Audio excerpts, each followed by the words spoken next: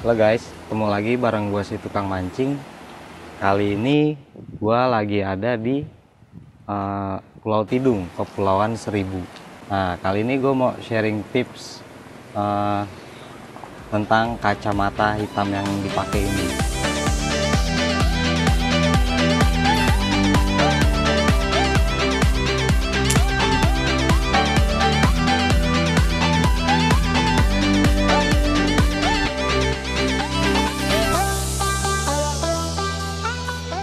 Nah, kacamata yang gua gunain ini bukan berfungsi untuk gaya-gayaan sebenarnya. Kacamata ini berfungsi sebagai alat pelindung diri kita ketika kita lagi mancing dengan teknik casting seperti ini. Sebenarnya sih nggak hanya teknik casting ya, tapi umumnya kalau casting seperti ini ya kita sebaiknya menggunakan kacamata ini. Kacamata sebagai pelindung mata kita, terutama dari sinar matahari dan dari ya kita nggak pengen ya maksudnya lur ini mental ke mata kita, soalnya beberapa kejadian sering terjadi seperti itu. Jadi lurnya itu nancep di sekitar mata. Dan satu lagi, fungsi dari kacamata ini sendiri, kita bisa ngelihat ikan-ikan yang ada di dasar lautan ini dengan filter polarized yang ada di kacamata ini.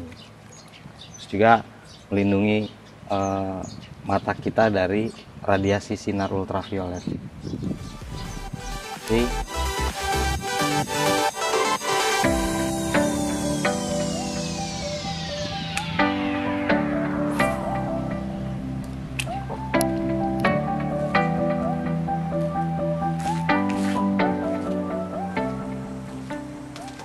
nah, fungsi polarized itu sendiri adalah mengeliminir refleksi cahaya yang ada di permukaan air.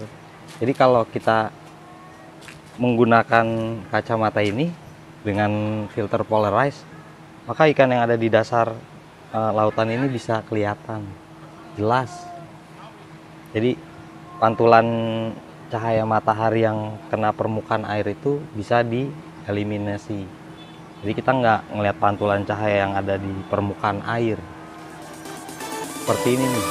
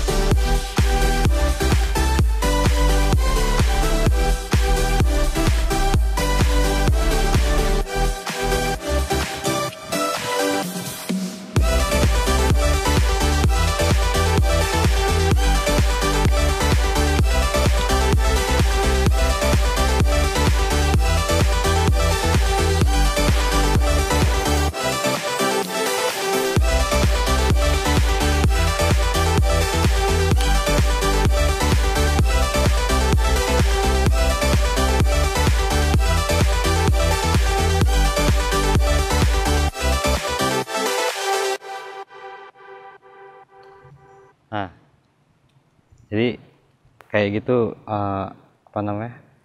pengetahuan yang gue share tentang kacamata ini.